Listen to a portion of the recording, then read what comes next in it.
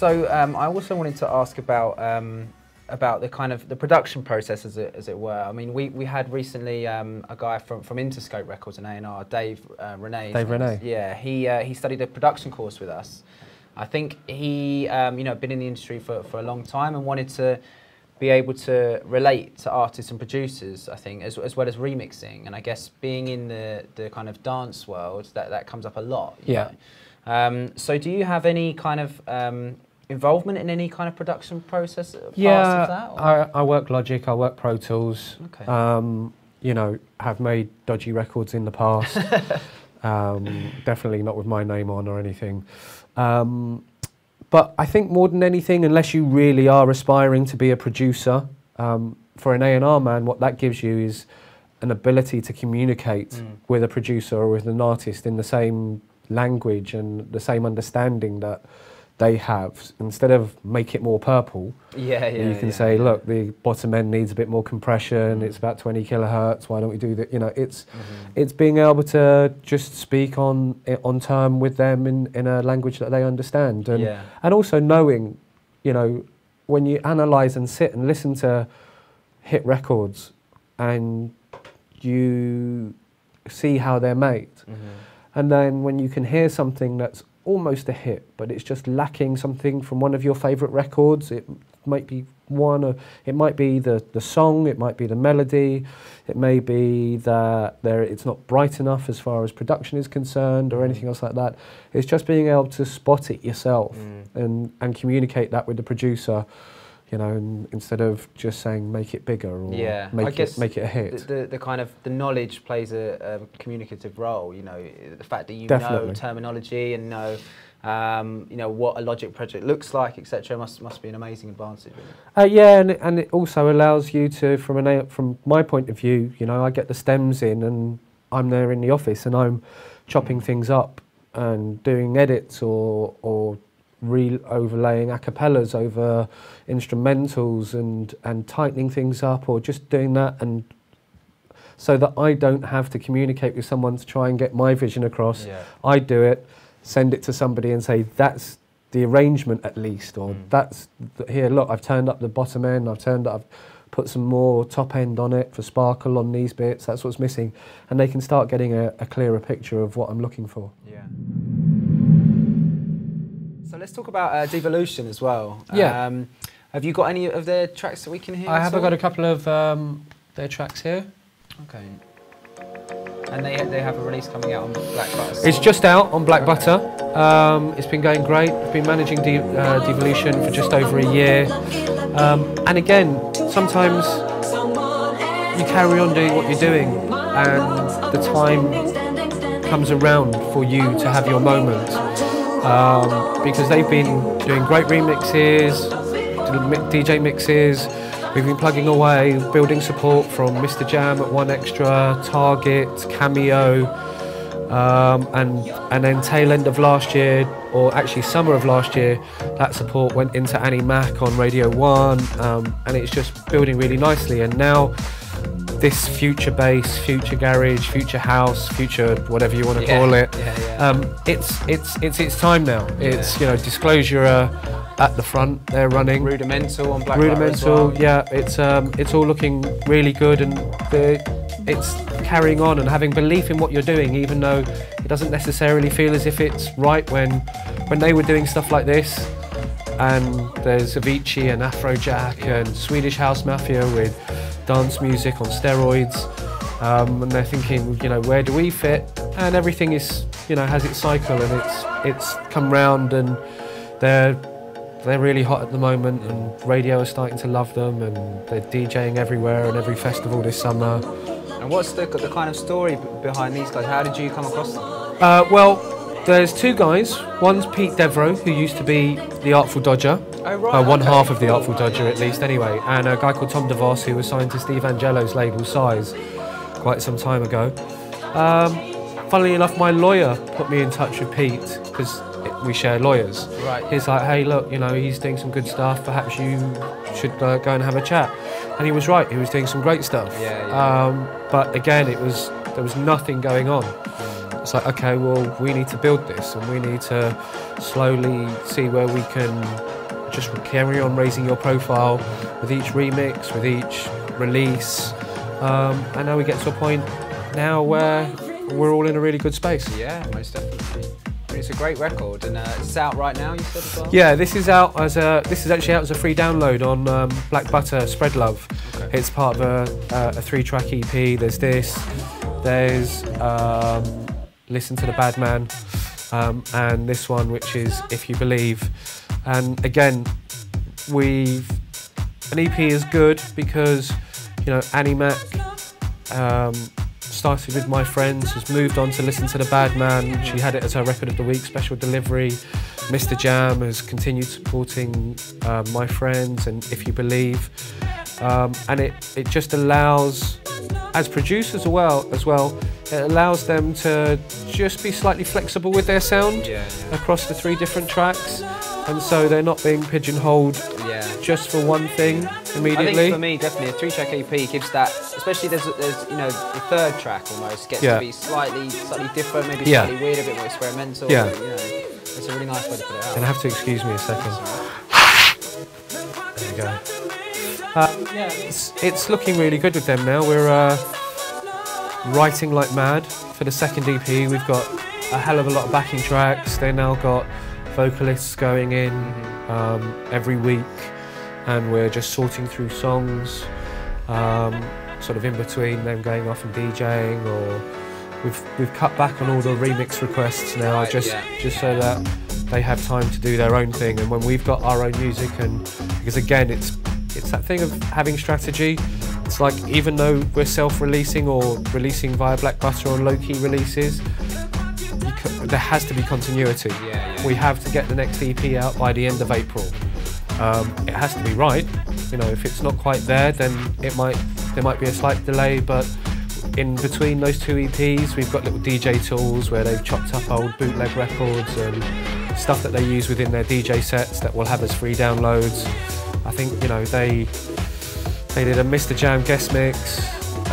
They had Annie Mac special delivery. They just on Friday did the Annie Mac mini mix, and then at the end of this month they're doing the guest mix for Cameo. So we're just constantly keeping their profile and I guess there. With an artist like that, the remix request must be off the scale, yeah, it's right? And you have to kind of make time to maybe put a little bit of a stop to them and focus on your own material. Yeah, it is. It's you have to sort of look at the long game, because it's very easy to go, okay, we'll take a couple of grand to do a remix and we're done and it's in. But if that stops you from writing your own material, or you give away one of your best ideas when you're meant to be stepping up a notch, it's best just to hold back and go, okay, right, we will do remixes, and it makes you more sought after in the end anyway. Just to get a rep has asked, how did you get into A&R in the first place, and do you have any advice for someone looking to get into it now? It's changed drastically now by comparison to how when I got into it, I just bugged the hell out of people. Right. It's the same attitude whether or not you're making music to wanting a job. It's just persistence, you know. I mean, back then it was London Records that I was trying to get a job at because they were my favourite label, and Pete Tong was there with FFRR, and they were on fire. And you know, the promotions guy for radio, Billy McLeod, who now works in Australia for Warner's, I did silly things like befriended the security guards, went in at 7 o'clock one morning, filled his office full of blue and white balloons because he's a Glasgow Rangers supporter, saying give us a job. You know, just wouldn't get out of his face, to the point where when a job came up somewhere else at Universal, he was on the phone to them going, look, you should at least talk to this guy. But in the meantime, what I'd also done is found I wanted to go in at radio promotions because I loved radio, I loved listening to the radio, and I knew that how it worked. I'd researched and I'd found that, you know, Radio 1 or Capital Radio, the producers have appointments, and the pluggers, as they're called, go in, play the music to the producers in consideration for a playlist or to be played on the station. So I just called up Radio 1 people, and I'm like, hey, look, I know you wouldn't normally see me, but I'm trying to get a job as a plugger. It would really help if I came in and sat with you and see what you do, and also if when I do get the chance to have an interview with a label and I'm saying, yeah, I've seen a producer at Radio 1 that does The Breakfast Show, and I've seen a producer at Capital Radio, and I've done this, and they're sitting there going, how did you do that? Yeah, yeah. Well, I called them, and I wouldn't take no for an answer in the nicest, politest and possible way. You know, it's a really thin line between pissing someone off and being just on the right side of like, okay, you're serious about this, come on then, I'll have a chat with you. Yeah. You know, whereas now there's, you know, interns, there's schools. It's a similar thing though, interning, you know, you're kind of making stuff happen for yourself, aren't you? Yeah. You know, you're kind of putting yourself in the spotlight, making yourself available, and, you know, kind of getting right involved really at the deep end. Yeah, and no job should be too small. You know, whether or not that means it's 3 weeks of not doing the glamorous stuff, but number crunching, making tea. It's like, if you really want to do it, you know, be appreciative. The big thing is getting your foot in the door and being very appreciative of at least getting your foot in the door, because there's thousands of people that want to be inside a record company or want to be a producer or want to do this, and it's pretty much the same for all alike. You know, it's persistence, it's belief that you're right or that it's the right thing for you, and whether or not that's making a record or wanting to work inside a label. It's if you're making a record, and there's so many tools at the moment when people like me aren't taking your calls, or we're ignoring your emails because we've got so many other things going on and we're just not there. And so suddenly you email me and you go, hey, look, I've got 10,000 views on YouTube. And you're like, okay, well, that's low by comparison to what I want, but you're doing something, you're getting involved. Or I've got the track on this blog, I've got my mix on Eton Messy or Majestic Casual or any of those. And it's like, well, you get it, because you need to understand whether or not, as an artist, how a label works. And self-releasing and promoting your own material will give you a really good understanding of when we're screwing it up, so that you can say, why are you doing that? You know, if you haven't got a clue, you don't know what we're doing, and we might not get it right all of the time. So it's about having as much knowledge and intelligence on the whole thing and the whole setup. Yeah, I think it's something that's come up again and again when we've spoken to industry professionals like yourself and artists and DJs, is about really putting in the groundwork, you know, making sure you know the industry and kind of, you know, doing it for yourself almost. You know, if things aren't happening, then why not go out and you know, kind of find artists and, you know, kind of work with people, and you know, I think it's a really valuable thing. Yeah, it's in what there is available at the moment, from the likes of TuneCore, being able to get your music onto iTunes, you don't have to deal with iTunes directly, to, you know, everything from YouTube to blogs to, you know, BBC introducing shows at 1Extra. The producers are open to new music. That's what they're about. You know, that's why they're there. It's a different ball game when you're trying to get in on the daytime areas of Radio 1, but you need to build yourself into that point before you can get there, before you're ready to be able to be played on daytime radio. And it's about building up a base with, you know, with the specialists and the people that are appropriate to play your music and will play it regardless of whether or not there's a story, so long as it's good. I mean, that's what we did with DEVolution. It's like, you know, the boys went and to Junk in Southampton, where Mr. Jam was playing, like, this is our tune. You know, here you go, here's a CD. And like, Mr. Jam loved it, and he's been a fantastic supporter since We've had Mr. then. Jam in, and he did actually say, I think, that he preferred being handed a physical, you know, thing rather than just a kind of faceless demo sent on email, I think. Yeah, I mean, it's difficult because you do have to find something to set yourself apart. Because everybody gets so much music continuously. It is physically impossible to listen to it all. And you kind of, it's hard to say what the markers are that would make me notice something, but it's either a persistence or the fact that you've got things going on.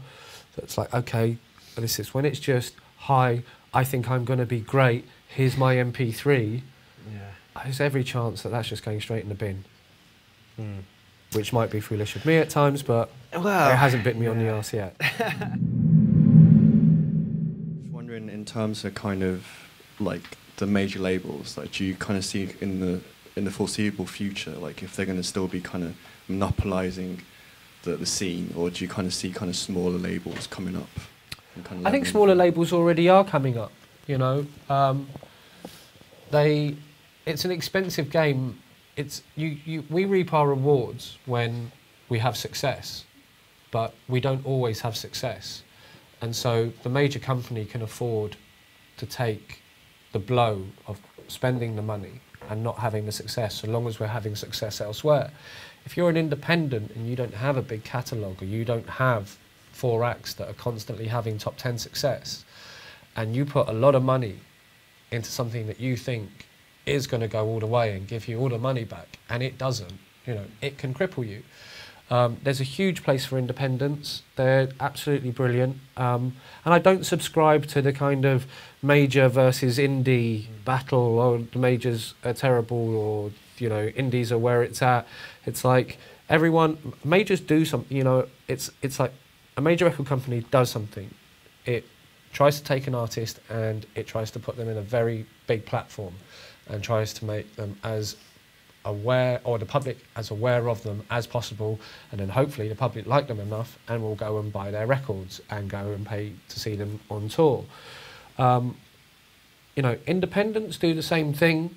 They're a breeding ground, and, you know, Black Butter are a great label, but they signed Rudimental onto Atlantic Records to be able to have the big injection of cash put into it and shoot a lovely video and really go for it, and just have more than the money, just have a very big experienced team working a record and knowing when something quite might not be right, or you're on the money and we're sailing. It's not to say that the independents don't have people with experience, and that our teams are just normally bigger.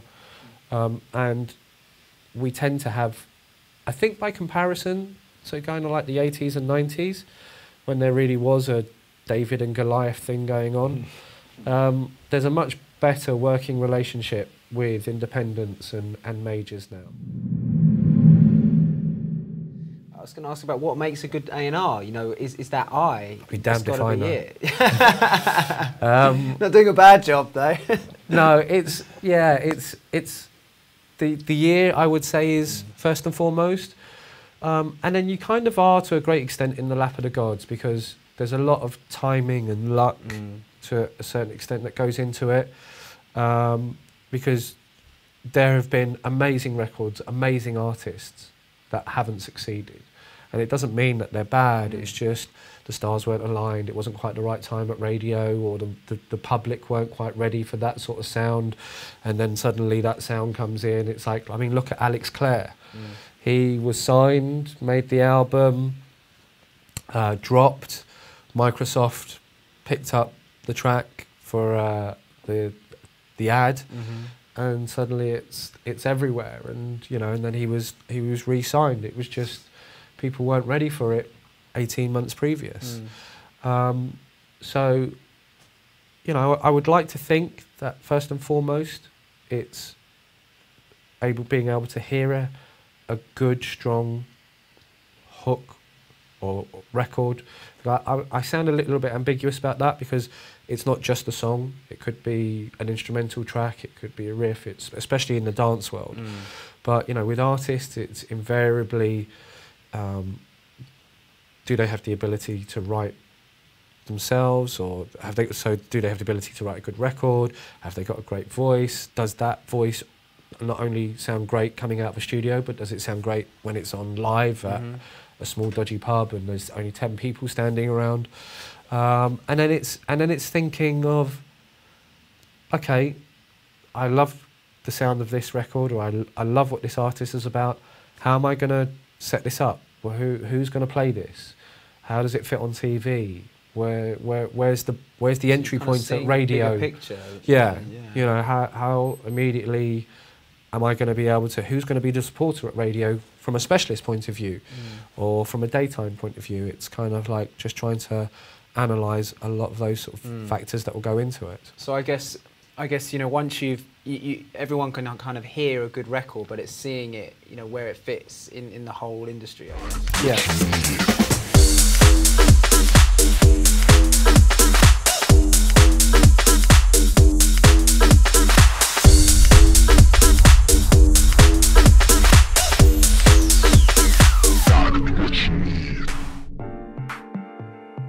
At Point Blank Online, you've got two methods of interaction with your tutor.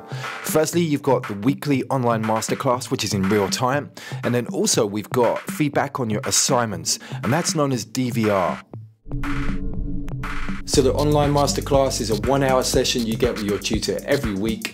You can ask questions about lesson content and get instant feedback, and also demonstrations on the fly from their computer desktop with our streaming technology.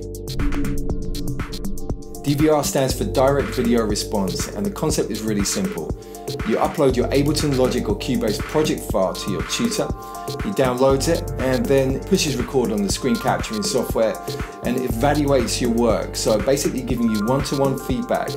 You see all of the mouse movements and any parameter changes made by your tutor. It's kind of like sitting in the studio over their shoulder watching what they're doing whilst they work. We have found the DVR process has truly revolutionized the way that we teach online, and the results speak for themselves. Book your place on a course now by visiting pointblankonline.net.